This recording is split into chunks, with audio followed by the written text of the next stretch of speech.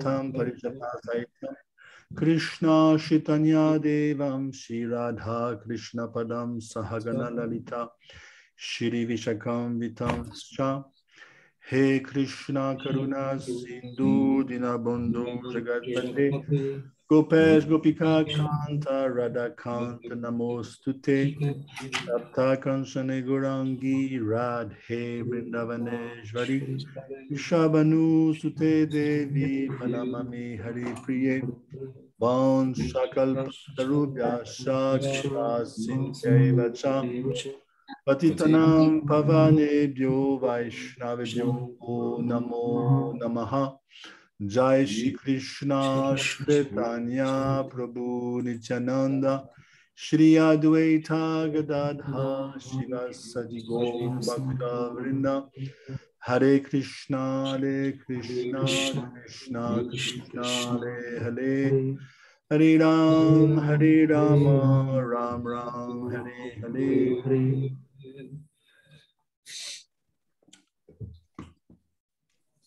So are you appreciating this second chapter? Oh yeah. Yes. Yeah, I remember it was my Guru Maharaj's favorite one. He used to tell us that. Yeah, so it's quite, everything has been put in there, but a little bit in disorder. That is why we will see Arjun will be confused, beginning of the third chapter, beginning of the fifth chapter, because Lord Krishna has presented many things, but a bit disorderly. Okay, so let's do a recap. Please share with me what you retained from last class with Chandra Prabhu.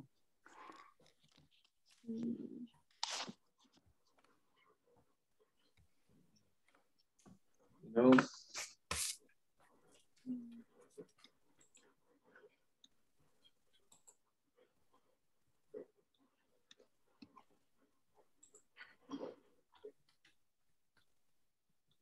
Don't speak all at once. Anybody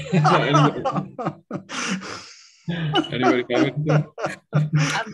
Basically, it was all about like the sense control verses last week, which we continued on with your questions as well. But Chandra honestly went on a lot. Like we didn't get through all of our questions. He told us lots of different stories, which were informative. But so that was the main. I feel like the main thing was you didn't get all your answers, all your questions answered. We didn't go through, right? Am I correct, guys? We didn't go through all of the answers, right? Okay. Yeah, I'm having a hard time recalling what, because he did tell a number of stories, and I'm trying to remember what they were. Anyway, in case you still want to bring up some unanswered questions, please feel free to do so. Okay, so basically, let's do a little recap, perhaps. It's always good to tie up the previous wagons, it's like a train, we have to make sure all the wagons are. Tell me about the analogies that they use from the last session, the analogy. Yes, which analogy? Tell me. Yeah, I don't know. That's why I'm not sure about it. Hare Krishna, by the way. Oh, you got a little boy with you, huh? It's very small, huh? Yeah, I will be a little bit disturbed. Some noise because I'm not in my house. I'm out of town, so okay. I not be in camera and sound. Yeah, I understand. But I will listen to you. Yeah, I understand. I've got one a bit older now, but I know. Okay, so basically, remember, Arjun put up quite a few questions, very pertinent, sanguine questions in 54. So we're moving towards the end of the second answer. I'm going to start off from 60 onwards. That's what I was told by Chandra. So we're moving towards the end of the second answer, beginning with the third answer. So basically the second answer just to remind you all, was Kabasa. In 54, Arjuna has asked Kabasa. Kabasa means, what is this language? That was answered in 55. I guess Chandra covered that, or hopefully. Yeah, he did. Okay, very good. And of course, all these questions have also internal meanings. I hope he addressed that. Then also in 54, Arjuna is asking, Kim Prabhasita, how does he speak? And that was answered in 56 and 57. So now we are touching on the third answer to the question, Kim Asita. Asita means, how does he stand still? So basically, how does he sit? But again, the Acharyas mentioned that those questions are tagged with internal meanings. So this Kimasita, in essence, it means, how does he not engage in senses? What is his mentality like when his senses are restrained from their objects? That's what it means, basically. What is his inside, his mentality like when his senses are restrained from their objects? And that is answered from, let's say, 58 to 63. And then Kimbrajeta in 54, Arjuna has asked, Kimbrajeta, how does he walk? That will be answered in 64 plus. Okay? So let's delve into it. 60. Yajato yapikonteya purushaya purushasya vipaschitaha indriyani pramatini haranti prasabam manaha. Translation, Jacob, if you want, you can tell. These senses are so strong and impetuous, O Arjuna, that they forcibly carry away the mind, even of a man of discrimination who is endeavoring to control them. Yes, exactly. So automatically, I mean, we are touching on very deep part of the Gita, even though we're still in the beginning. So we may go a little bit in terms of themes here, thematically, because they are so deep. So we may slow down the pace because we have to go a little deep. So the question was, I think my question to you was, in 60, which type of candidate are we talking about here? I gave you a clue in 42. Avipashita, sorry, in 42. And here Lord Krishna is describing Vipaschitaha. So there's those two terms are opposite. So could you please explain why Lord Krishna is opposing the term that he used in 42?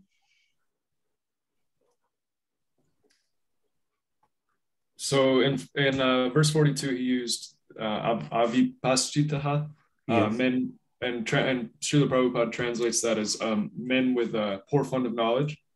Yes. And then in 60, we see the opposite term, meaning full of discriminating knowledge. Exactly. Yeah, very good. So in 42, 43, which kind of candidates are we talking about in that particular, this couple of verses, 42, 43, what are we describing there? Men with the poor fund of knowledge. Yes, but in terms of which category do they belong to? The followers of Karma Kanda activities. Very good. So, and in contrast to that, here we are talking about, remember the 60, yeah? The senses are so strong and impetuous. Even though you may be a vipaschitaha, so you are a man of discriminating knowledge, still you're having difficulty. And you look at 60, yatata. Yatata means, what does it mean, yatata?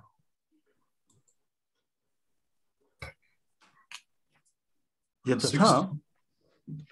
While endeavoring. Sorry? While endeavoring. Yes. So they are not, be careful, they are not at all like 42. 42, we are talking about karma khandis. They are not even karmis. Karma khandis means karmi, basically. What to speak of being a vikarmi? No.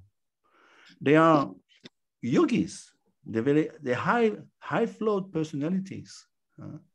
They strive for spiritual realization. So they are not ordinary people at all. So first of all, we have to start from this predicate here. They're a very high person. And still, Indriyani Pramatini, Haranti. Haranti means to drag away. In other words, the senses are so powerful. They're going to drag away the mind. Even on that level of practice, the person is yatata, is in yatata, shintayantumam, just like same terms in 7, I think, anyway, much later in the Gita. So they are striving for self-realization. They are endowed with a great deal of discrimination. So we're not talking about a Vishayi here at all. Even we're not talking about a karma kandi who may be dragged by the senses, even by religious means. You know, we're not talking about vikarmis who defile the process of dharma in the process of enjoyment, like extra or premarital relationships. That would be vikarmi, basically. No, we're talking about a very high personality, a yogi.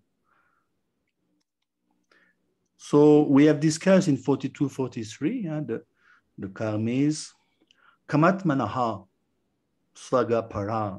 They are aiming at svaga. They want svaga lok. They are desirous, even willing to restrain sense gratification for the sake of reaching out to higher realm of sense gratification on svaga lok. So they are avipashitaha. They are not endowed with good discrimination. So here, back to 60, this fellow is trying like anything to control the senses, but the senses take over. Haranti, drive away the mind. So that may apply to us because in ISKCON, you know, we pursue we basically are dharmic persons, aren't we? We're trying to be dharmic, but we may pursue discreetly the process of sense gratification within the presence of dharma. You know. So basically, let's get into the details of that. It's like the palm of the hand. You have 5 fingers which are grouped about the hand. So in the same way, we have the time matras, the sense objects, the sense objects, and we have the kamendriyas, the organs of actions. We have the gyanendriyas, the knowledge acquiring senses. So we connect to the former through the latter. How do we access the sense objects? Through the knowledge acquiring senses and through the organs of the actions. So the indriyas are connected internally with the mind. The senses are connected internally with the mind. Just like the fingers are connected, there are 5 fingers and there's 2 sets of 5 senses. Same analogy. So just like Krishna is saying, much later you will see in 15:9, I believe, Shrotram. You know the verse, perhaps. Shrotram, Shakshu Sparsanam Sha. Shrotram means the ears. Shakshu Sparsana means the touch. Granam, smelling power. Rasanam, sorry. Rasanam means, first, Rasana means the tongue, tasting. Granam, the nose. We are attracted by the sense objects. So Krishna says, Adishtaya Manascheva. So they are grouped about the mind. And each time we get a new body, we are given a new set of senses. Gyanendriya, Kamendriya. Vishayam upasevate. And because of that, we can enjoy the sense objects. The mind is just like a matching agency. People come to a matching agency. I want to find a very good lady. I want to find a very good man. So what does the mind do? It matches our senses. We have two sets, Gyanendriya, Kamendriya, with the sense objects. You follow? So here in 60, it's so high, even though that person is very well situated, still on that platform, Haranti Prabhavam, Manaha, the senses will drag away the mind. So that was my question to you. I just wrote here.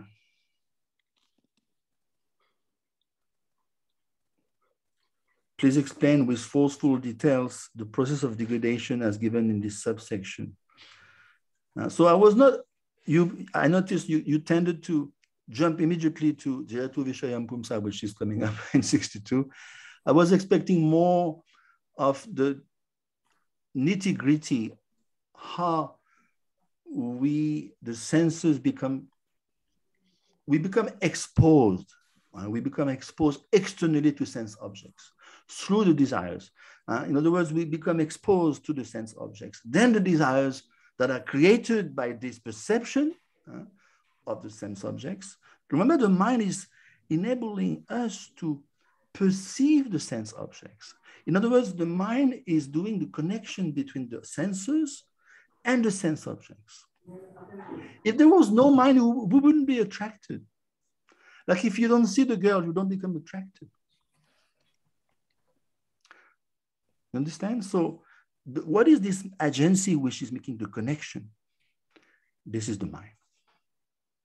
So when we become exposed externally to sense objects, then the desires are created by the perception of the sense objects. And the mind is forcefully drawn towards that. Then our desires get further ignited, fueled up, if I may, inflamed, in other words. Just like a moth. A moth, you know what is a moth? Is attracted by the fire. So we are drawn towards the tanmatras. The tanmatras mean the sense objects. So Krishna is giving us a warning. 60 is a warning. Doesn't mean because we are devotee that we know we are sadhaka, we are still practicing. We know that we are still prone to fall down. Our spiritual life is just, as we say, we are hanging in there. It's by a thread, basically. So giving us a warning here. So we discussed in 58, remember the example of the tortoise, it withdraws its limbs. So we are talking about this kind of candidate. He knows he has to withdraw the limbs in times of danger. He's striving, yatato, to withdraw the senses. But still the senses drag away the mind outward. Why? Because we contemplate the senses. So it's a very sobering shlok, very sobering verse. Remember Vishvamitra? Can someone tell us the story of Vishvamitra? You know the story of Vishvamitra? It's mentioned. Yes. Was he meditating underwater? I think it's Sobari Muni, rather. Vishvamitra he became a Brahma Rishi. He's extremely powerful, but it took him a long, perhaps millions of years to come to the level of Brahma Rishi. At one point, he was steeped in self-realization, and he heard the jingle of the bell of that Apsara, heavenly damsel of Menaka. So we could say, wait a minute here. Just by hearing the jingle, he falls down. So what is the process of degradation? I was trying to extract that from you. Is it just by hearing the jingle? How does it work? In other words, there's more to it. We have to understand when that sound enters the mind, the jingle bell. Let's take the case of Vishwamitra. What does it do internally? What does it do to us? It rekindles the imagination. Mm-hmm. You understand? So then the imagination becomes triggered and it bursts forth upward, right? Fills us with fantasies of pleasure. The imagination, remember, twice in the Gita, 255, 624, Savanpata Manugatan, they are mental concoctions. Desires for sense gratification are mental concoctions. We hear the jingle bell, immediately it triggers the imagination and it fills us. We are bursting forth, just like jolting. And it fills us with fantasies of pleasures. And then we are dragged away. This is 16. And of course, we're talking about the male perspective here, because oftentimes we can see in the Shastra, the male perspective is given because, but it works both ways. Ladies can also ascertain, I'm sure, that they can be allured by men. And even Srimad Bhagavatam mentions the other way around, from the lady's perspective, the deer and the hunter. Remember the Bhagavatam? The deer is the female, and she becomes enticed by the flute of the hunter. And she will be shot by the hunter. So it works both ways. But oftentimes, there's an emphasis from the male perspective, because obviously, the male body may be a little more suitable for self-realization. So look at the shlok given by Srila Prabhupada in 60. What is that verse? Do you know that verse a little bit? He's quoting Yamunacharya.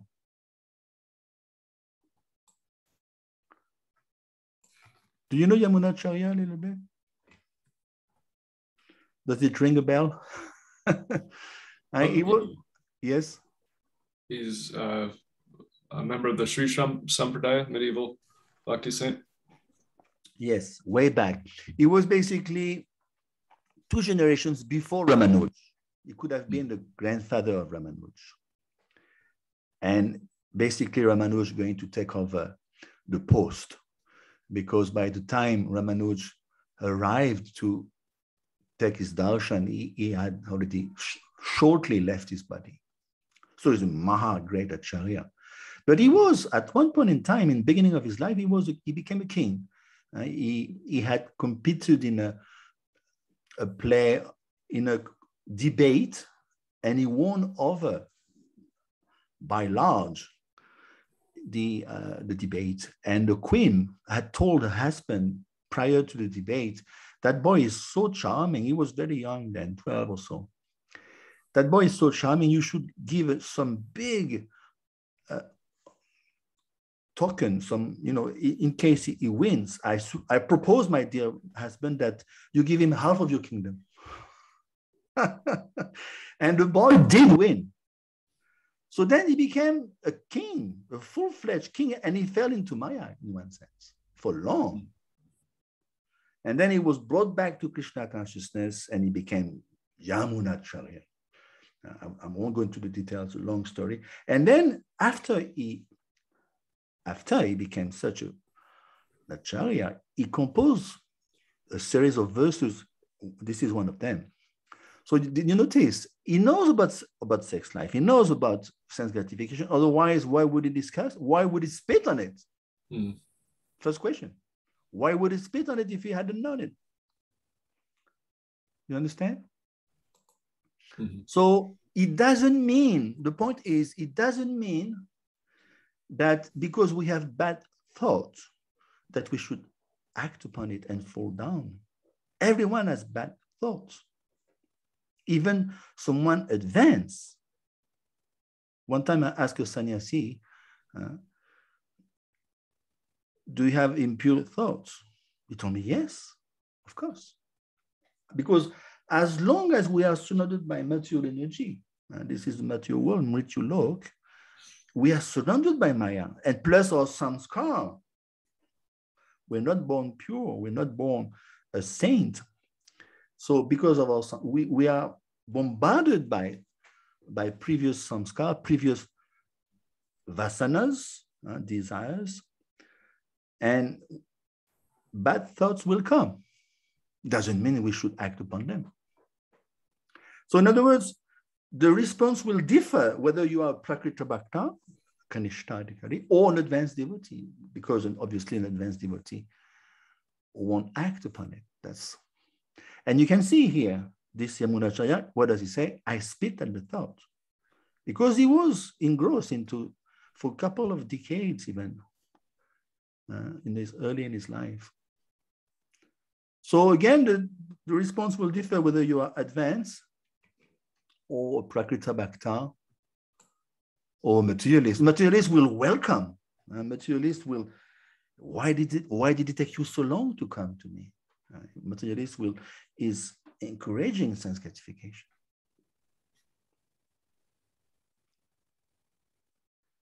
You follow? So Srila Prabhupada did say that what is intelligence? It said that intelligence entails to kill the thoughts before they turn into action. It's fine. You have the thoughts, no problem, because it's bound. As I said, we are bombarded, we are surrounded, samskar, we have previous bad samskar. So you kill the thoughts before it turned into action. So 59, remember, niraharasya. This is the key point. Niraharasya by negative restriction. No, it won't work. Niraharasya is not sufficient. And Srila Prabhupada is saying in 60, Bhakti Parishanubhavo Virakti, is quoting, he's paraphrasing that verse, 11 to 42.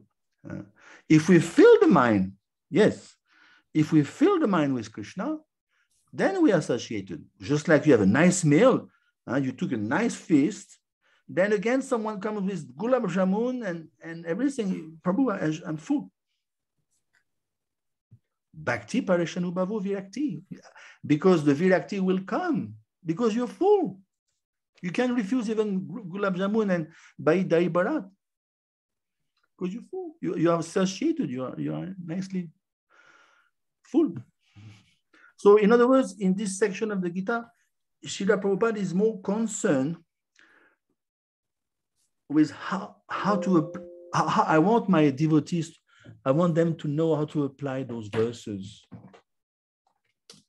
I'm running out of the battery here. I don't want to lose it. Wait a minute.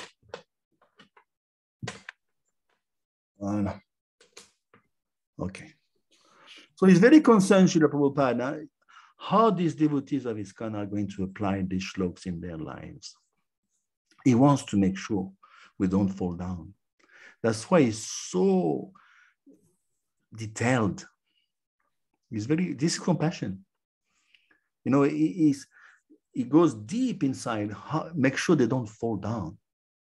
Because he doesn't want us to be lost, to stray away. This is his compassion, actually. Any questions?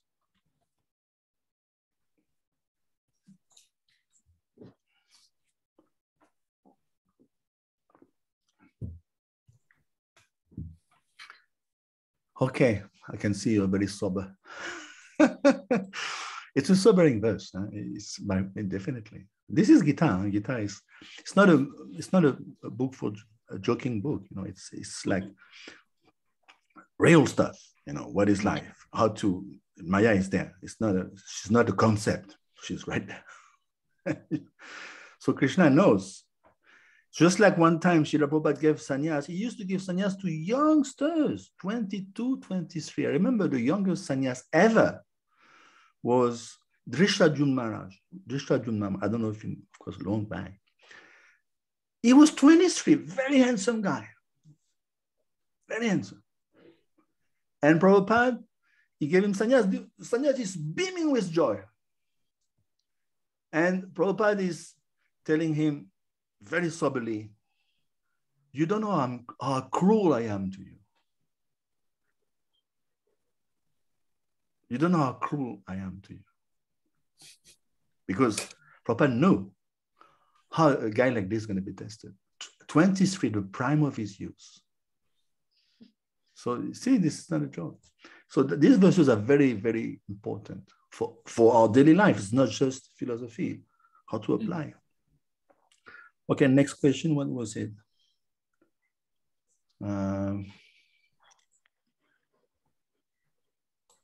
So let's move on perhaps, and let's go to 61. Tani Sarvani Samyamya Yukta Sita Mat Paraha Vashehi Yasyendriyani Tasya Pragya Pratishtita. Go ahead, you can recite the Sanskrit a little bit. The Sanskrit? Yeah. Tani sarvani samyaya yukta asita matpadaha vasehi yasyendriyani tasya prajna pratistihita. Yes, translation. One who restrains his senses, keeping them under full control, and fixes his consciousness upon me, is known as a man of steady intelligence. Yes. Yeah, so it's very interesting also. Huh? See, it says here, second line, Yukta Asita Matpara. Asita we discussed. It's one of the questions of Arjuna in 54. Huh? How to engage the senses. So Matparaha. Matparaha, what does it mean, Matparaha? Prabhupada translates it as in relationship with me. Yes, fixing the mind on me. So this is the first time Lord Krishna refers to himself. First time. It's a first drop of bhakti. So far, Krishna is the guru of sense control, isn't it? Is the guru of mind and sense control. But first drop of bhakti is dropped here, 61. Matparaha. So basically, he's telling us in essence that is the object on which the senses should be fixed, is getting more specific. Then we can come to subjugation. So there's 3 stages here basically. There's control, there is concentration, and then there is conquest. The 3 C's. I call this verse the 3 C's. Try to remember. So let's go into that. Tani Savani Samyamya. Control. There's a strain. When you control, it takes strain, no doubt. You need to prevent, in other words, there's an opposition force. You need to prevent when there is an opposition force. Tani Savani Samyamya. It's like horses, horses. You have to, especially untamed horses, you have to put a grip on the horse.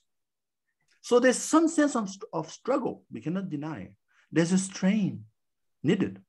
Just like, I'll give you an example. You go to the temple, not now because you are seasoned, but any outsider come to the temple.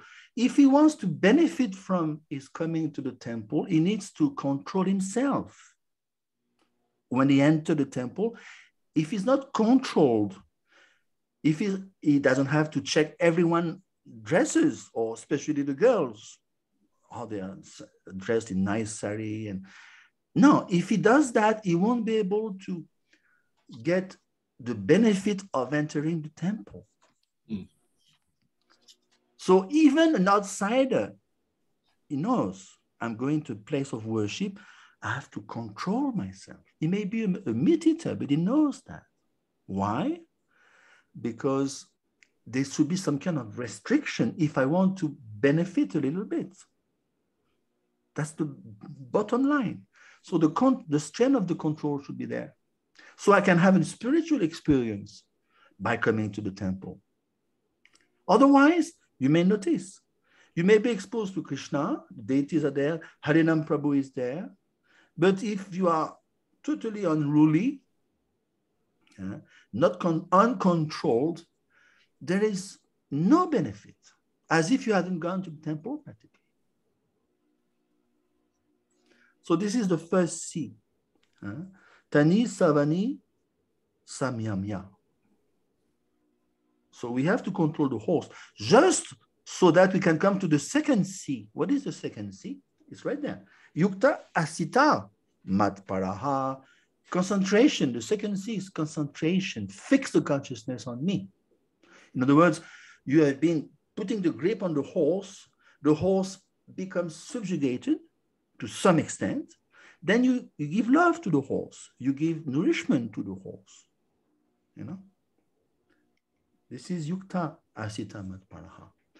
And then Vashehi Yasyendriyani. Then you can bring the senses under control. Now they are tamed, just like conquest. So the three C's: control, concentration, conquest. And then last line, Tasya Pragya.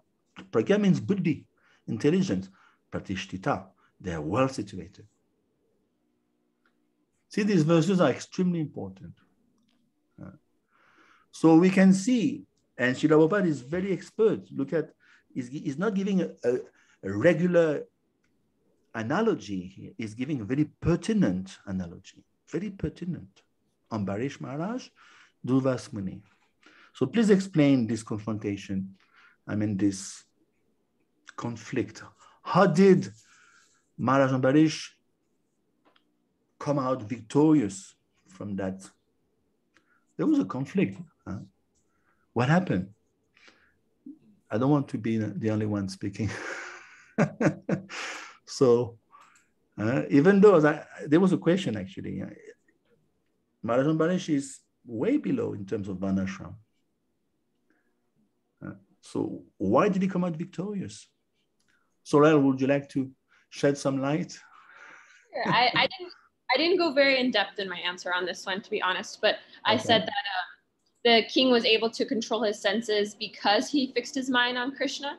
And even though he was seen as inferior, he was matpada, and like he had his relationship with the Lord that was keeping him definitely on track.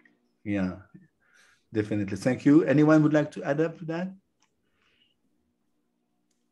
One more thing, like in the purport itself, Prabhupada mentions that Maharaj Ambarish actually engages all his senses in the service of Lord.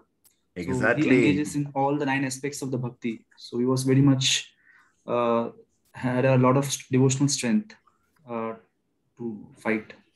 Excellent. This is what I was expecting. Even though, as I say, it's much lower in terms of Varnashram, but Rup Goswami, Kriti Sadhya Bhavet Sadhya Bhava Sasadana Vida. Kriti Sadhya, we have to engage the senses. Kriti Sadhya Bhavet Nitya Bhavasya. So by engagement of the senses in devotional service, just like here, Save Mane Krishna Padalavindayo, Vacham Shivekunta Gunanu Varnane, is using his kamendriyas, his hands, is washing the temple, is going to the temple. These are kamendriyas, organs of action. So Kriti Sadhya, by engaging the senses for Krishna, then Sadhya Bhava, sooner or later is going to give bhav, love. Just like a child, he may tumble over, but within him, he's got the faculty to walk. So within even Vedi Bhakti, there is bhav, intrinsically, potentially.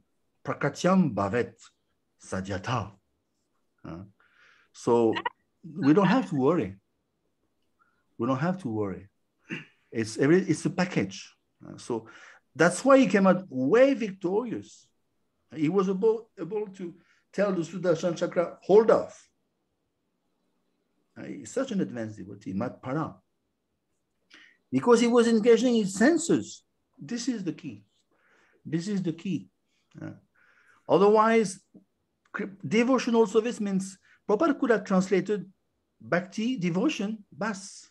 No, devotional service means you do something with the senses. This is the point. You follow? I have a question. Yes. So since I'm still like, I'm very, very new to bhakti and everything. I was just curious, like, would you say, okay, so obviously, ideally, it'd be awesome, you know, engage all your senses in relationship to the Lord. That sounds wonderful, like a great ideal. But realistically speaking, is it still okay to like fake it till you make it almost until like? Yeah, no, it's a very, definitely.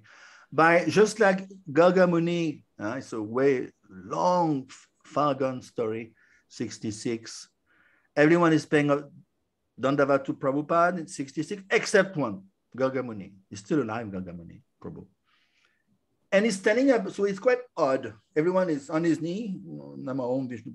There's this one guy standing up. He never bows down. So then Prabhupada asked him, very gently, very jolly, oh, you don't bow down. Well, I don't feel like it, Prabhupada. So then Prabhupada answered your question, actually, Sorel. He said, by doing it, you will find a liking for it.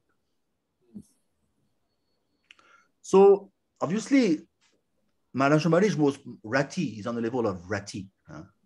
He's on the level of practically Ruchi, Rati. But his intention, what was his intention? His Sankalpa was there. His Sankalpa is, I'm going to serve the Lord. I'm not advanced, okay? He's saying so. But let me do something. Let me do practical stuff. Washing is not difficult. Washing, what does he say? Karo hare mandir marjanadishu. Karo means the hands. I'm going to use my hands to clean. It's not difficult to clean. Shrutim shakarachuta sat katodaye. Kata, I'm going to hear the kata. Mukun lingilaya darshane drisho. So, yes, I'm going to use my senses. The kamendriyas, the gyanendriyas. And because of that, he could withstand the conflict. He had a lifelong preparation. So when he was tested by Durvas Muni, don't forget, his extension is emanation of Lord Shiv. Vignesh, is that correct? Durvas Muni is extension of Lord Shiv, or expansion of Lord Shiva, isn't it? Vignesh? Vignesh is not here. He just popped back in. Yeah, I just broke in between. There was a network issue. I'm just back now. Yeah, I think it's an extension of Lord Shiv, Durvasa Muni, isn't he? So very lofty level, very lofty position. But he could, Maharaj Ambarish could withstand. He was not able, by the way, Durvasa Muni was not able to mat para. He was not a mat para devotee.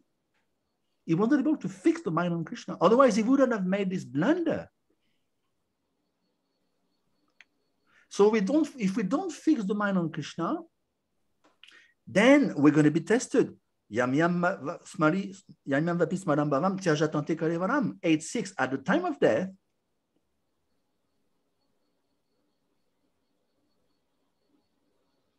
you're going to be thinking of something that will determine your destination. There's one devotee, Yogesh Chandra Prabhu. He told me the story. I was still today. I'm blown away because he told me he was a very honest devotee, very senior, and he had his difficulty 7 years into Maya. And Prabhupada came in his dream and told him, at the time of death, you will feel so sorry. You cannot imagine. At the time of death, you will feel so sorry.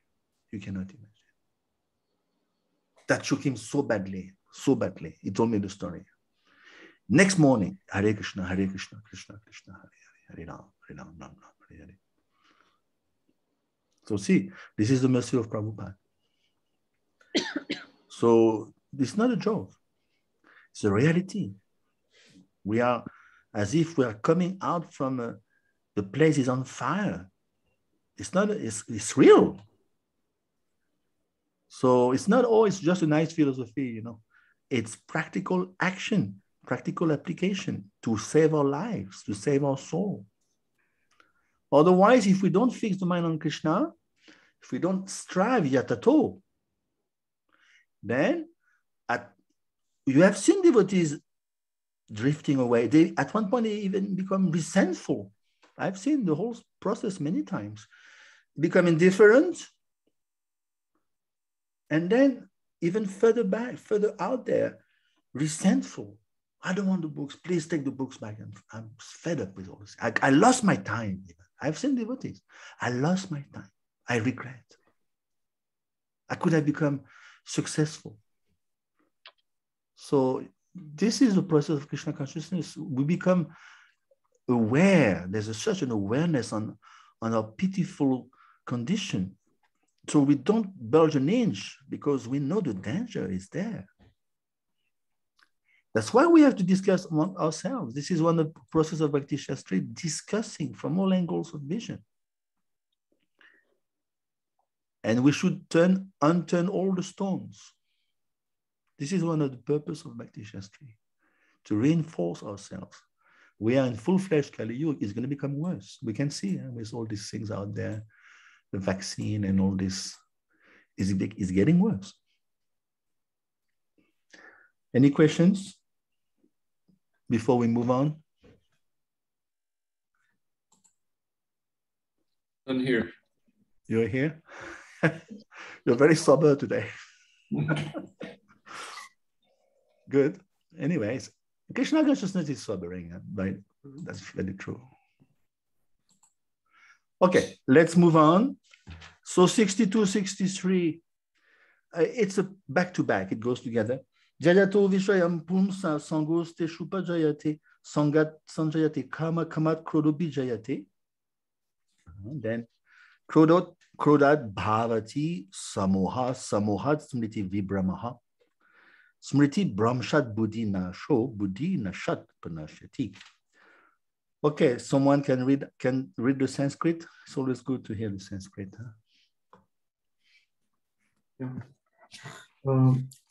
Dhyayato vishayan pumsaha sangas teshu upajayate sangat sanjayate kamaha kamat krodho abhijayate. Yes. 63. Krodhat bhavati sammoha, sammohat smriti vibramaha, smriti bhramshat buddhinasho, buddhinashat pranashyati. Yes. So are you still there, Golokananda Priya? Mataji? You want to read out 62, 63? Perhaps she's gone with the boy. Okay, so it's your turn now. Dhyayato vishyan pumshaha Sangateshu pajayate, sangat sanjayate, kama kamat krodo bijate. 63 is krodad bhavati samohat smriti vibramaha, smriti brahmashad buddhinasho, buddhinashat pranashyati. Very good. Translation?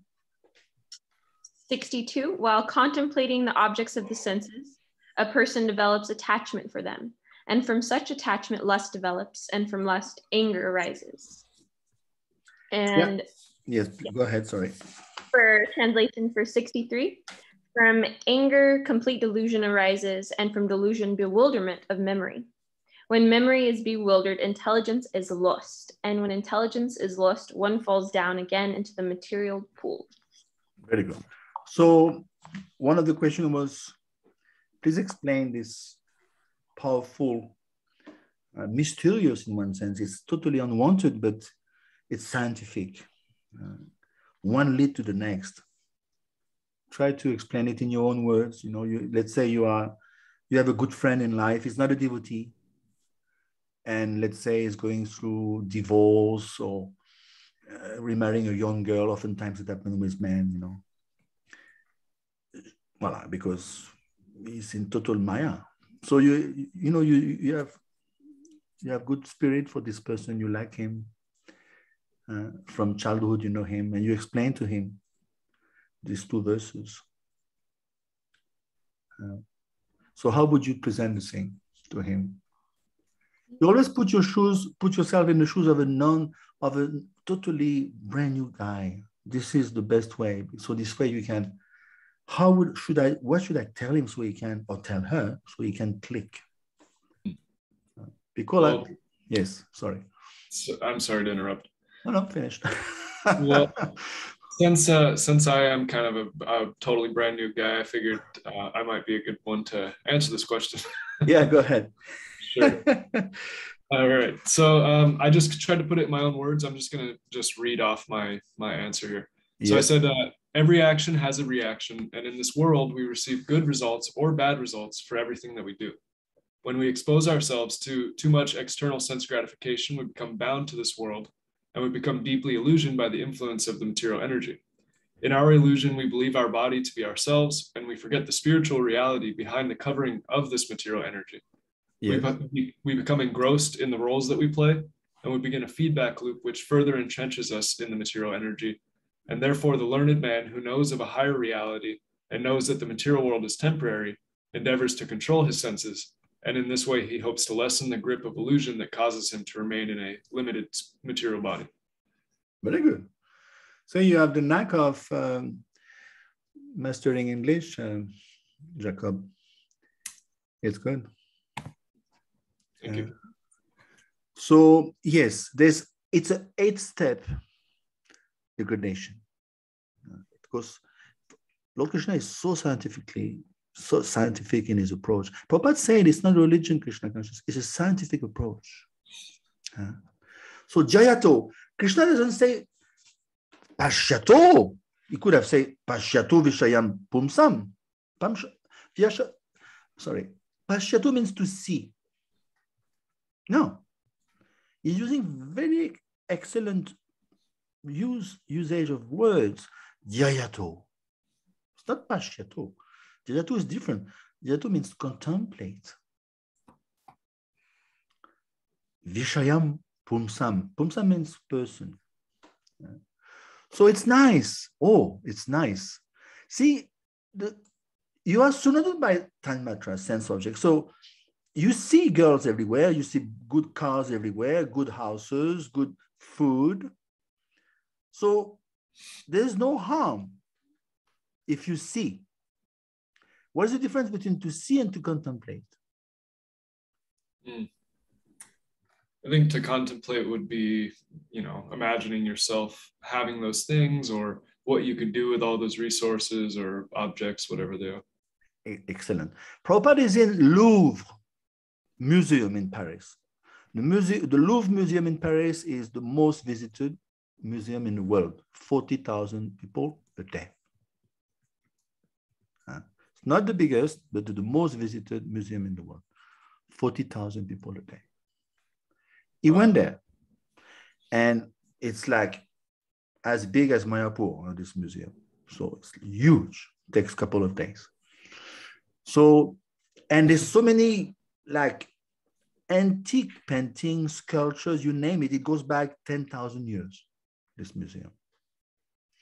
So there's so many nude sculpture of ladies. Prabhupada is watching one sculpture, naked sculpture of a female, and devotees are extremely embarrassed. Prabhupada is watching. And then he turns towards them and he said, can't you appreciate the beauty of the creation of God? You understand? Of course, it's Prabhupada. We cannot imitate. There's a difference between walking in the footsteps and imitation. But contemplate means you go back on the object of the sense. Once, twice. Once is okay because they are there. twice, thrice, 4 times. It's nice. I'm attracted. Then we discussed before, the imagination is triggered. This is one of the purpose of the mind. Imagination is a function of the mind. That is why there's a necessity to spiritualize our imagination. Imagination is a great tool. If we don't spiritualize our imagination, it will, without fail, drag us. We discuss, drag us. Haranti, Prasabam Manaha 60. It will drag us towards Maya. So why is it so important to spiritualize the imagination? Because this will enable us to dovetail the propensity of the mind also.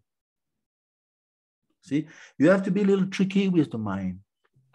The mind has so many different components within it. So what you do, you start with one component. One component of the mind is imagination. So you have to spiritualize it. Then gradually, just like a horse is being tamed, put a grip on it. This will enable you to dovetail this propensity of the mind. So gradually you gain ground, you gain ground within the mind. This is the trick. So first one, then Sangha, Teshu, Upajayate. Then Sangha, attraction. First is contemplation. Attraction, I want it. I want it. Sangha. So what's going to happen is, because we are conditioned souls, as devotee, it can rekindle dormant attachment within us. We are thinking, oh, okay, now it's gone with the wind. No. I remember Bhagavan Prabhu used to tell us, Bhagavan, of course, you may say he left his ISKCON, but he was very powerful. When I joined, he was still around, extremely powerful devotee. He used to tell us, Maya is right there on your shoulder. You turn a little bit, she's there waiting. So you Sangha Teshu Pajayati means you are going to rekindle dormant attachment within you because you were a non-devotee before, isn't it? Just like me. So it's like scientific contemplation. Then, what is it? Yes, attraction, attachment. Then Sangat, Sanjayate, Kamaha. Kam, you know kam. I want it. I want it. Infuriation, I think you say in English, infuriation. Don't do it. Your consciousness, your conscience will tell you, don't do it. You don't have the money, whatever. No, I don't care. I want to do it. This is calm. Calm is forceful. Remember in the Gita, 3rd chapter? Kamaesha. First of all, Arjuna is asking, how does it go, this verse? Hayu alative pumsam? No, not this one. At the end of the 3rd chapter, Vignesh, remember? Atakena prayuto yam papam charati purushaha anichanapi vashniya baladiva niyojitaha. What is it, Krishna, that forcibly impel us to act in Maya? What is it? Against our will even. Sri Bhagavan Uvacha, Kamaesha, Krodaesha, Rashotguna, Samudbhavaha, Mahashana Mahapapmo, Vijnaya Virinam. Very clear. It's only lust, Arjuna. Calm. Not 5, not 2, 1 fellow only. Mr. Lust. Extremely powerful entity. Formidable enemy. Gaur Govinda Maharaj used to call it the formidable enemy. Born of contact with Rajagun, Samudbhavaha. Come from Rajagun, mode of passion, and transform into wrath, infuriation. I want it. I don't care. I want it now. I want to use my brain to get it. This is Sangat Sanjayati Kama. It's not a joke. Then kamat krodha abhijayate. Then infuriation, now it goes to obsession. It becomes obsessed. You become obsessed. You become obsessed by her, by him, by this car. But oftentimes, sex life means the other gender. It's more vivid because this is the most forbidden monogamy. You're obsessed by this lady, by this girl, even though you're not married to her. You can't stop me. You can see the state of affair in love affair. It's very vivid. 2 boys, 1 girl, the same old story. You can see it over and over again in movies since time immemorial. 2 boys, 1 girl. Doesn't it work like this? 2 boys, 1 girl. And obviously the girl likes one of the boy better, then crowed for the other guy. And it builds up. I may kill him. I may kill the guy. It happens. They may kill. Or you have seen in India, they're even going to throw acid on the face of the girl. I cannot enjoy the girl. Let me destroy her face so he cannot enjoy, so the other guy cannot enjoy. Isn't it true? You have seen, Vignesh, these things? It happens often in India. Yes. Yeah. I've seen. I was 12 years in India. How horrible you have to be. Why? Because you let the mind, you become obsessed. It's way beyond the intelligence, is gone with the wind over there. You destroy the girl's face for life. And actually, your intent is to harm the boy. I don't want her. I could not enjoy the girl. I don't want him to enjoy her. So I destroy her face. See the danger of Gyan Vigyan Nashanam. Krishna says in the 3rd chapter, it destroys Gyan, it destroys Vigyan. Sometimes you may wonder, he was such a lofty devotee, even guru, sannyas, giving extraordinary classes. He's gone with the wind. What happened? Because Gyan Vigyan Nashanam. It destroys both. You understand the power of Gyan, of Kam? Sorry. And this is extremely powerful. Extremely powerful. Let's carry on. Obsession. Krodhat, bhavati, samoha. Irritation. I try to put some key words so you can be more vivid for you. Irritation, you lose awareness. You lose awareness. You stop Shastra Chakshu. We are supposed to be Shastra Chakshu. We see through the eyes of Shastra. You lost that. Finish. Irritation. Then I wrote, Samohat Smriti Vibrama. Delusion, confusion. Remember the Gita? 16:7. Pravritim cha nivritim cha jana na vidu asuraha. The asurs, what makes them asur? They don't know what is to be done and they don't know what is not to be done. They don't know. This is asur. If you don't know, means you're asur. They don't know. Confused, delusion. It's a very, very powerful pair of verses. Huh? Smriti Brahmshat. Smriti Brahmshat Buddhi Nashaha. Oblivion. I wrote oblivion. Intelligence is based on memory. Isn't it? Intelligence is based on memory. To the extent we lose our memory, we lose our intelligence. We lose Smriti. Smriti Shastra, it's gone.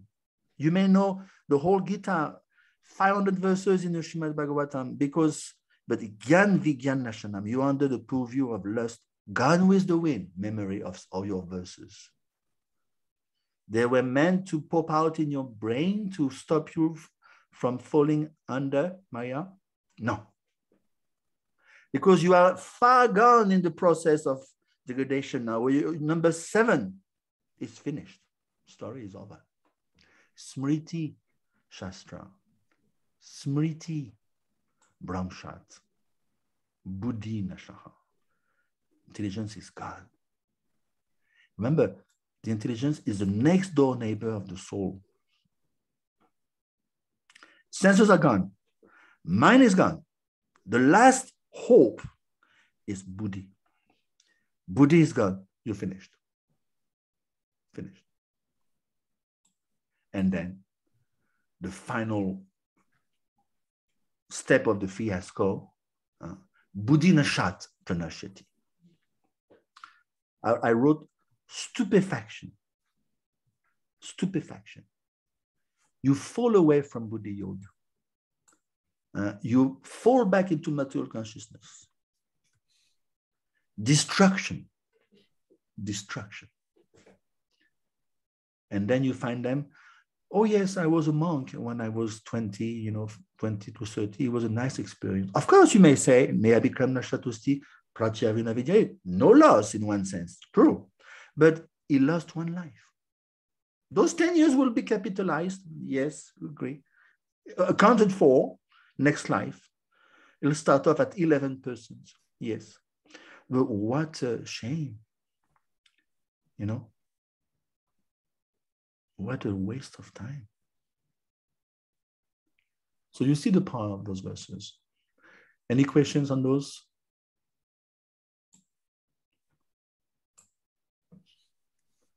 Today you're like extremely sober.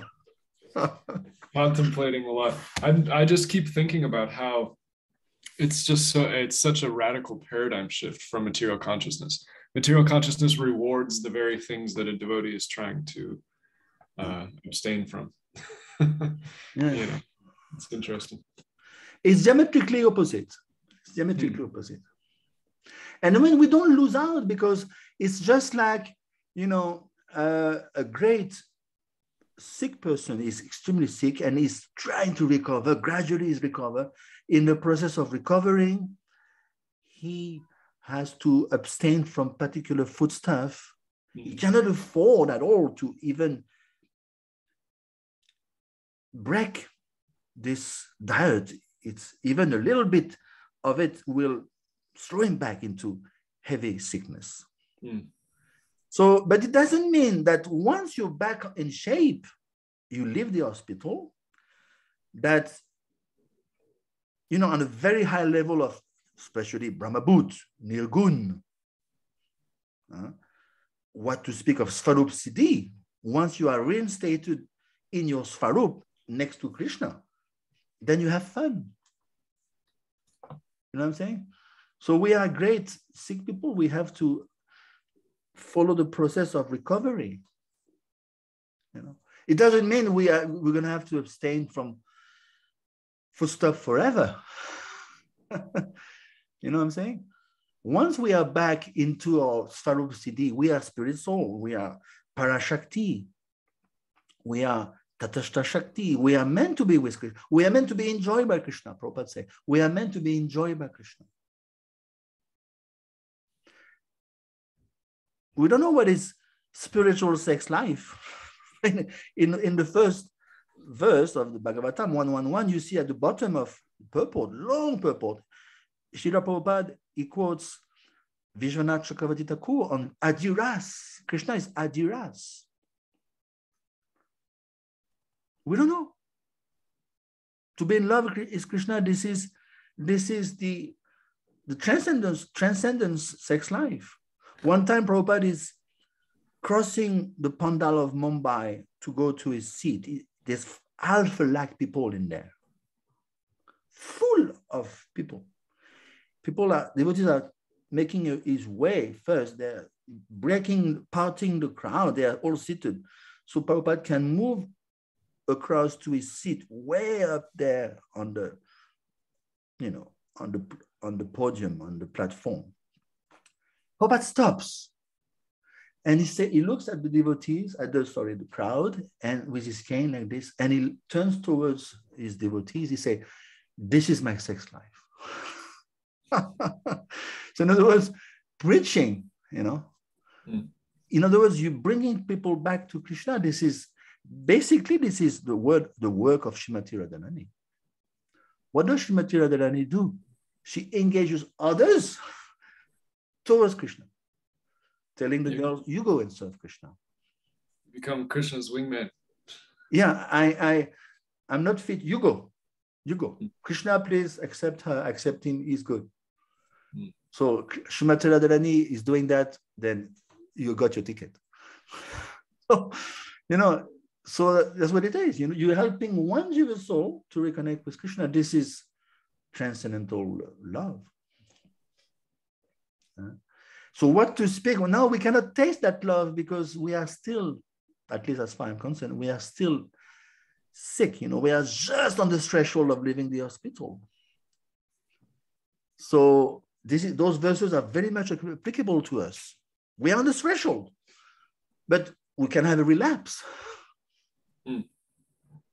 And oh my dear sir, sorry, you're sick again. You have to go back in there. Another 1 month, 2 months. We'll take it from there in 2 months. We'll assess again. Sorry, you have to go back. Be accepted back. So we are on this threshold. We go, oh, it's finished. I'm free. No way. These verses testify to that. Okay, let's carry on. You stop me if you have anything to say. Prabhu, I have one question. Yes. As you told, we are on the threshold. Normally when in our purpose, when we normally listen, it is like we are the marginal potency of a Lord.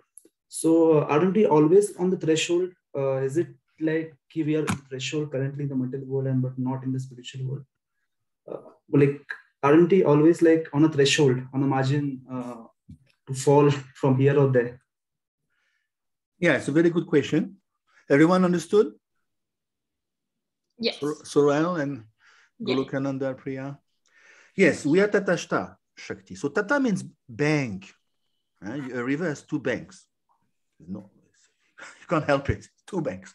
So we are hovering between those 2 banks. Maya Shakti, Devidam. Now Devidam means this world, the world of Devi, Durga, Parvati. And then the other bank is Haridam, spiritual world. So we remain Tatashta Shakti, even though we may be liberated. One time I asked this question to Bhakti Vidyapurna Maharaj in Mayapur. I remember, Maharaj, once we are, let's say, even in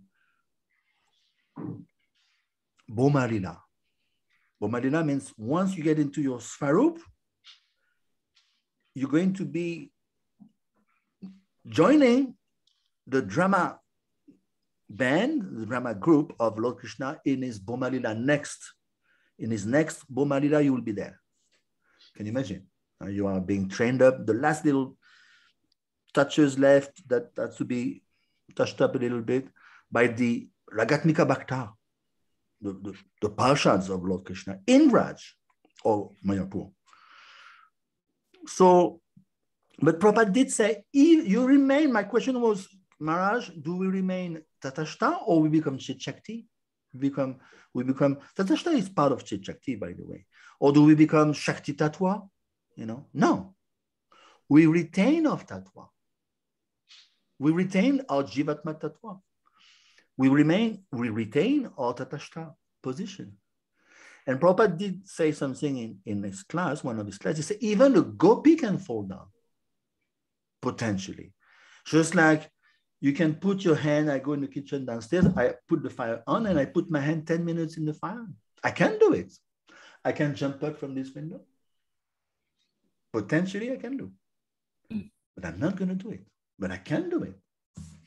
So Tatashta means we are marginal position. We have the choice. We will always have the choice. That is why Lord Krishna is very merciful towards the Vibhin Namsha. We are Vibhinna Amsha. We are separated Amshas. We are not plenary portion. Have you seen plenary portions acting against Krishna?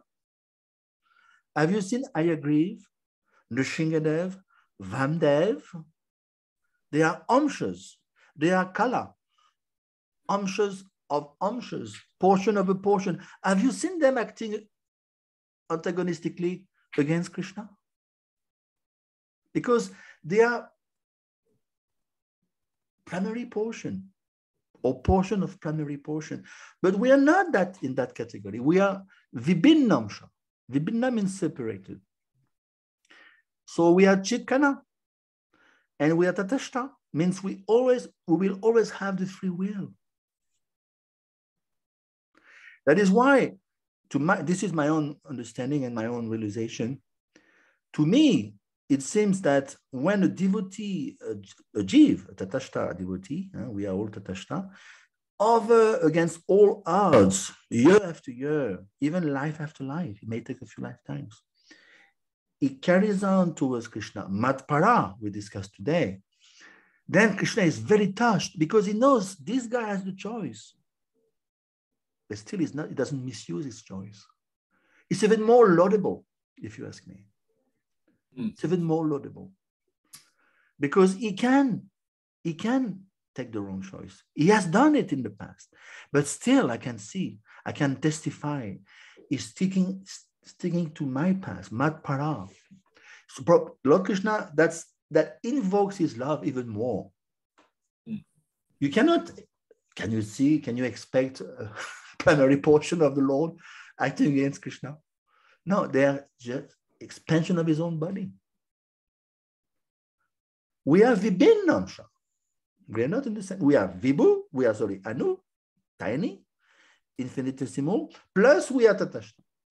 So to start with, we have much greater odds against us. So now if we, in spite of all these odds, we stick to Krishna, that's extremely endearing to Lord Krishna.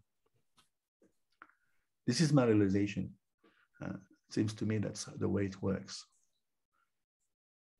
Does it help, Vignesh? Yes, true. Thank you. Okay, let's move on. Okay, so where are we? 60. Can we have like 5-minute break? Oh, yeah, sure. So, yeah. Great. Thank you. Yeah, thank you to remind me. Yeah? Well, yeah, we can have a little breaks. Thank you. Hare Krishna. Let's record. So let's move into 65, I believe. Are we into 65? 64. 64, sorry. Yeah, so let's 64. Yeah, the Prashadam verse. I call it the Prashadam verse. Okay, so you can read out. Anyone? 64. Ragadvesa vimuktestu visayan idrayas taram atma vaisyar vidheyatma prashadham adhigachati. But a person free from all attachment and aversion and able to control his senses through regulative principles of freedom can obtain the complete mercy of the Lord. So we're answering which question of Arjuna in 54? How does he walk? Very good. So in other words, how a person in transcendence engages his senses. Basically, that's what it is. All these questions have internal meanings as well. Huh? Videyatma. So you can see in 64, Videyatma. If you follow the principles of freedom, prasadam, then you get prasadam. Prasadam means food, but also mercy. Adhigachati. And this is totally opposite to what non-devotees think.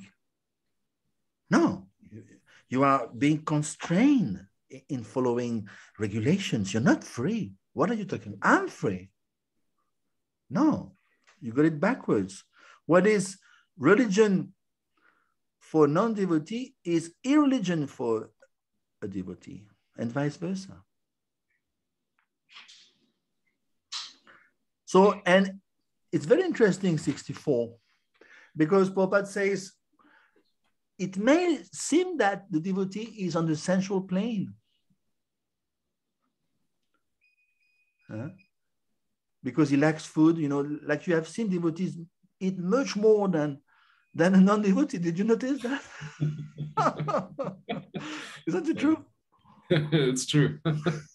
By far. Yeah. So they will end up, well, look at those guys. Look at those girls. They're eating like anything. But they don't understand. First of all, my Guru Maharaj told me the story. Prabhupada is sick. I mean, he's on the last days. In his last days, my Guru Maharaj was, Srila Bhakti Maharaj, he was very close. And Prabhupada couldn't even eat. 2 months without eating. And he's telling my Guru, please go and check the food. What do they eat? Make sure they eat well. So then he's going back up, he's reporting, this is what they have for dinner. Prabhupada said, no, it's good, not good enough. Bring the cook. He's blasting the cook. No, he cannot eat himself. He's like skin bones. It's not good enough. Make good prasad. And Prabhupada said, this is the only sense gratification. Give good prasad to the devotee. And it's not different from Krishna. So, it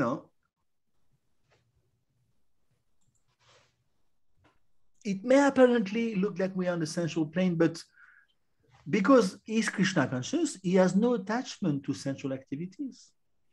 Like today, I'll give you an example. Today, I just dropped my boy to the temple. He had a music class. Just when I was about to leave, one devotee told me, hey, this is the feast. Stay. But I had eaten, I had a late breakfast. I had eaten perhaps 1 hour prior to that. So I said, Prabhu, no, I have to teach at 4. And, but I was not jumping on the food, even though I could have stayed if I wanted to, So we lack it, but at the same time, we have no attachment. So in other words, if Krishna wants, we're going to do anything that ordinarily would have been undesirable for us. And vice versa. If Krishna doesn't want, we're not going to do that thing that ordinarily we used to lack it for own satisfaction. So this is Krishna consciousness. And then, did you notice the last sentence? Look at the last sentence of this purport. It's mind-boggling. I want you to explain to me this sentence. The last sentence.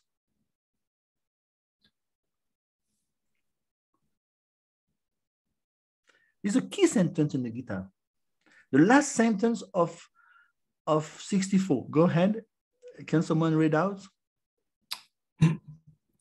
This consciousness is the causeless mercy of the Lord, which the devotee can achieve in spite of his being attached to the sensual platform. So please explain that. It's a very interesting sentence, very deep. What does it mean? Just my first thought, maybe someone else can add, but my first thought is that Krishna is giving mercy to the aspiring sadhaka and helping him to become less attached to sense gratification. Yeah.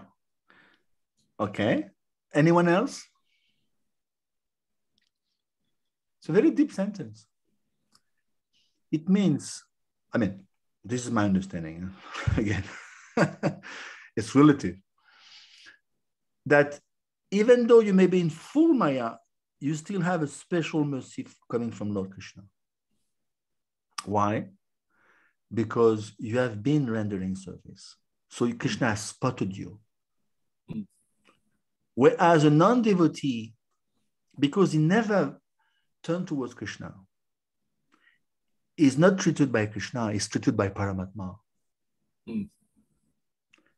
Remember 929? I don't hate anyone. I don't like anyone. I'm neutral. Udasinavat, like a judge. Udasinavat. This is the state of affair for non-devotees. Neutral gear. We're not in neutral gear. You may have noticed on yourself when your consciousness is not so high.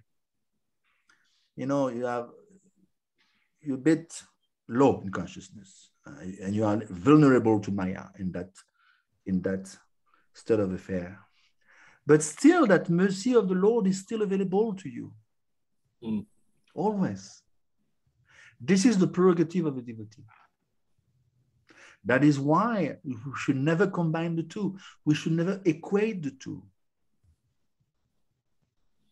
I remember long back, I was quite new in Krishna consciousness. I had a god brother, married, 2 kids. He was a bit struggling. And at one point he left. He told me, look, I'd rather be a good Christian than a bad Hare Krishna. What would you say to that? I'd rather be a good Christian. He went back to Christianity and stuff, divorced, and it was a fiasco. And I was like standing as a fool. I wouldn't know what to say. And I was kind of dumbstruck, you know. I was quite new. What would you say to him? I'd rather be a good Christian than a bad Hare Krishna. What would you say to him? Have faith in Krishna. Yeah, but you have to be practical. The guy is living. You know, he's about to leave. He's about to drop Krishna consciousness. He's about to drop his guru. He did, actually. I feel like, though, even if that's what works for him, the path of Christianity, and he feels like he's being a good Christian, I mean, frankly, I don't see what's so bad about it. So you mean to say, okay, let's go back to meat eating and I'll become a good Christian? Yeah, because in Christianity, you can drink, you can eat meat, and do so many other things that. So the pathway to hell is paved with good intentions. So I think that we should tell him, look, Prabhu, this sentence is key. We could have told him this sentence, even though you may feel yourself fragile and awkward and not very advanced, but still the mercy of Krishna is always there for you. And plus, Neha Bikram Nashatosti, 240, whatever little step you do is acquired. You cannot fall back. So at least within the midst of the devotees, you are protected. And then from within the midst of the devotees, you can again reinforce yourself, get your strength back. What if that person, though, like, I feel like the sentence that you said, maybe like they feel so undeserving of that mercy, though, from Krishna. So it's like, then what do you say? Because like if you're saying, oh, well, like you are deserving of it, but if the person is so believed that they're not deserving of it, then. Okay, very good answer, very good angle. I would say, and I'm talking about realization because I know what it is like. Personally, I noticed that when you're not so Krishna conscious and you still feel the love of Krishna towards you, that happens to me many times. You are kind of weak, but you can feel that Krishna is not judging you, is still loving you. That itself is going to propel back your appreciation towards him. Because, you know, I mean, materially speaking, if you do something against someone else, that person is going to start despising you, or at least being different to you, or neutral. Okay, do as you think, but I don't care. Looking the other side. But Krishna is not doing that.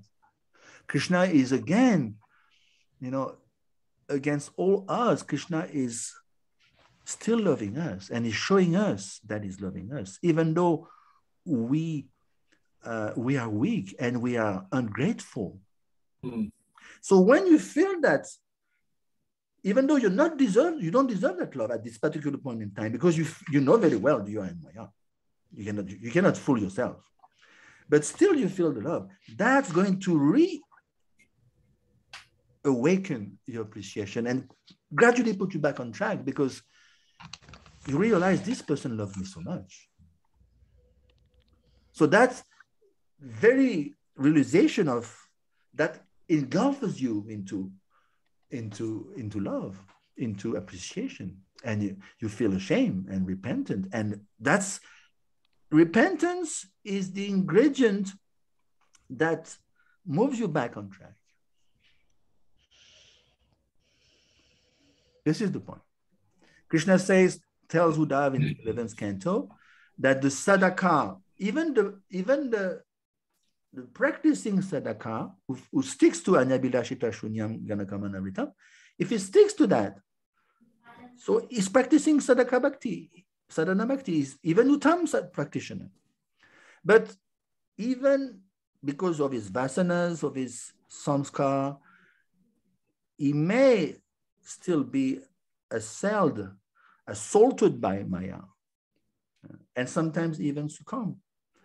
But if that repentance is there, then Krishna again will lift him up, and he carries on his journey. 9:30, Apichat Sudaracharo, Abhajate Ananyabhak. So, of course, we shouldn't take advantage, we know that.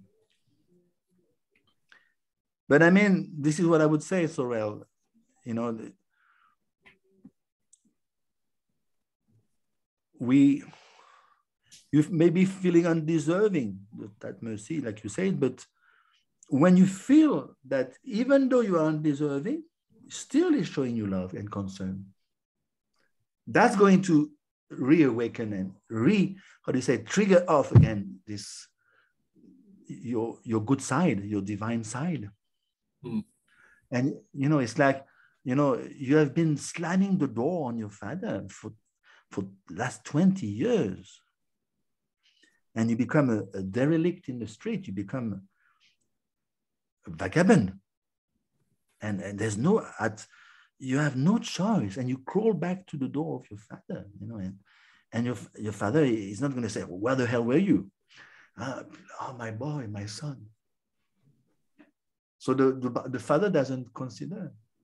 This is love. So that itself is going to engulf you. And this is Krishna. So that is why that sentence is there, if you ask me. This is the depth of the sentence. Prabhupada knows. Prabhupada is extremely potent. Huh? Okay, so let's move on. Today we're going. I really love the imagery that you used earlier in the class of the toddler who is trying to walk, because it just is so apt, because there's times when you fall down when you're trying to walk, but the parent is encouraging the child to keep walking regardless, or to keep trying to walk, and eventually they'll walk, but there's going to be times when you fall down and whatnot, and the child may feel so undeserving or whatever, but the parent just loves the child for being his child. Anyway, I just really like that. Actually, this is not from me, and this is from Srila Prabhupada, or perhaps even Rup Goswami in the Bhakti Rasamrita Sindhu. So we can see that even Vyasadeva was not totally satisfied in the first canto. Remember, he compiled so many Vedic literature. But he came to the point, and it was acknowledged by his guru Narad. It came to the point that, yes, I got sidetracked, but he could have stopped there. No. I'm still feeling the love of Krishna, and I have to do my job. And he came up with Srimad Bhagavatam. He was empowered for that. Shakaran Bhagavo Rishihi. Shakaran Bhagavo Rishihi. He is Bhagavan. So, even though he got sidetracked, but ultimately, at the end of the day, he got it right. He concentrated on Krishna Katha.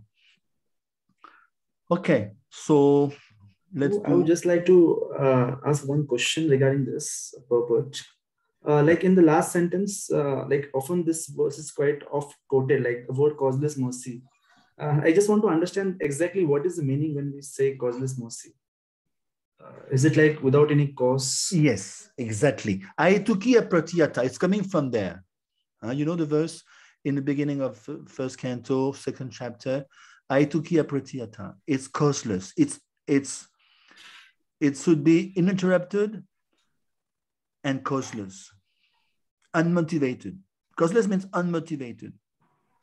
So from the side of the Lord, there is no cause to it because he loves us. Love is beyond any cause. You know, just imagine for a mother, she has one of her boy who became a bandit, a murderer.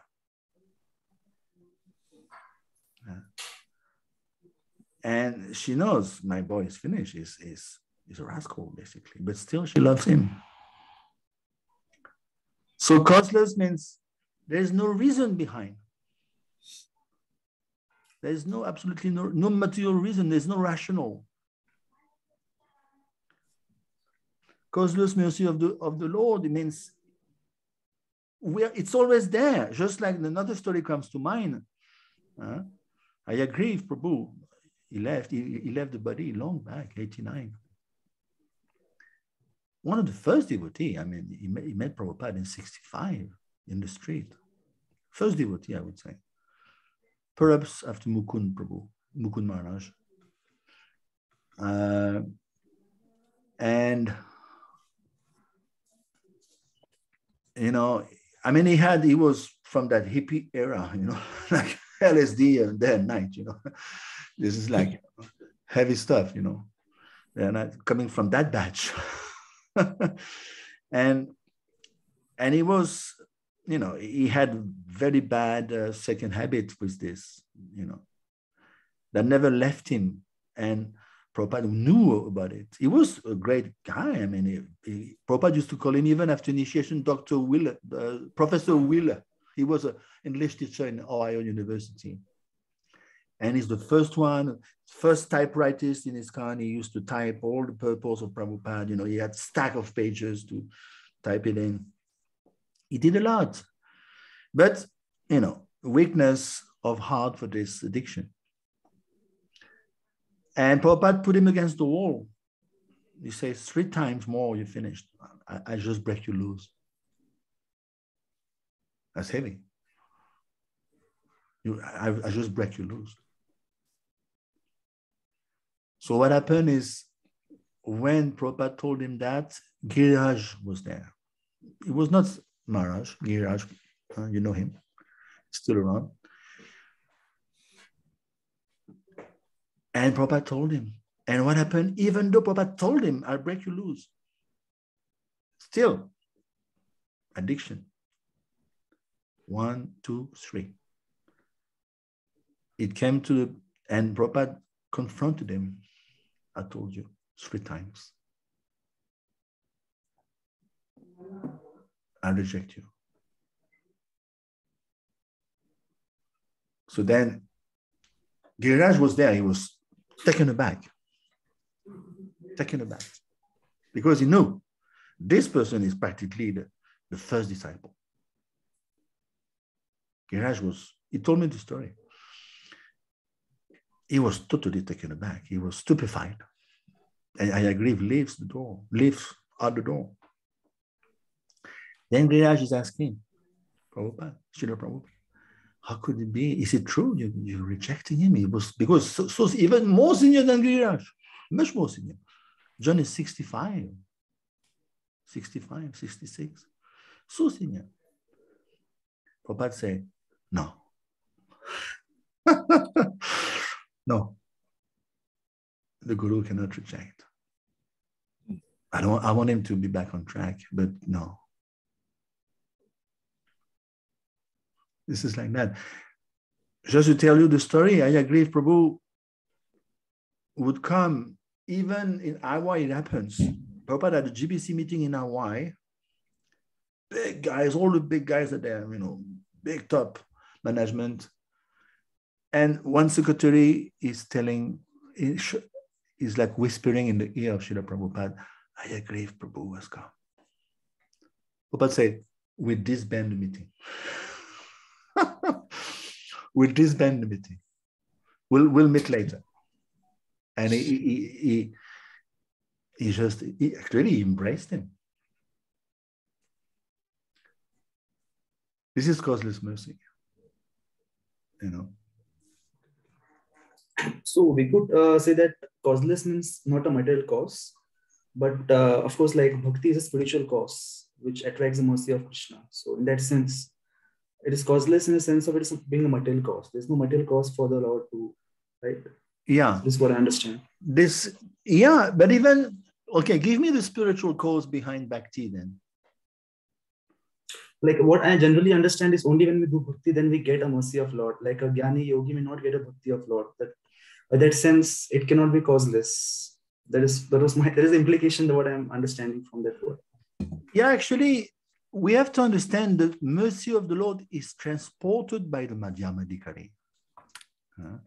In other words, look at ourselves. When we got connected to Krishna consciousness, it was through the medium of a Madhyam, basically a preacher. We got a piece of alva or book or harinam or coming to a class somewhere. So that's the mercy of the Madhyam. So in other words, the Madhyam, again, it's causeless. The Madhyam is causeless because he's giving you the mercy irrespective. He doesn't know who is who. Is he fallen? Is it not? So you're receiving the mercy, and now according to your adhikar, you're going to respond accordingly. For some people, it will take a lot of causeless mercy. For the others, one encounter is sufficient to, how do you say, rev up the whole thing, you know, because it's right under the skin. It's right there. The adhikar is much higher. So this is causeless. That is why we should never stop those three activities, book distribution, prasad, harinam, because we are paving the way towards the, if we remove those three, there's no hope. Do you think people can come up on their own? They have the adhikar, oh, tell me about Krishna consciousness. No, they don't have. You have to pave the bridge. Prabhupada was so keen on those three activities. Otherwise, we cut them loose. It's not Christianity or Muslim or whatever who's going to make them back to Goloka Vrindavan. No way. They will keep on revolving in this material world forever. A little piety, losing that piety, go back a little impious, pious for life, for eternity. Only those three activities, transcendental activities, can pave the way. Otherwise, it's doomed. Earlier in the class, you mentioned how Prabhupada considered and taught that Krishna consciousness is a science, not a religion. Yeah, true. You agree? Absolutely. It's, you know, the temporary dharmas and religions that are the practices that most religions emphasize, according to our point of view with Krishna consciousness, would entangle you further in the material energy. Yeah. Some of the practices. Yes.